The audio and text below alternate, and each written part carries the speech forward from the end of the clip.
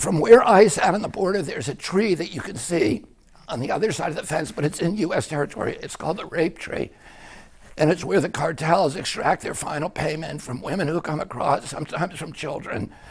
The Border Patrol watches helplessly while they do this.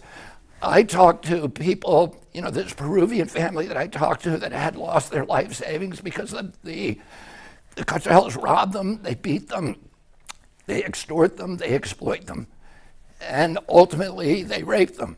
And you know, this is a humanitarian crisis that that we're creating through government negligence, and we need to end it for everybody's sake.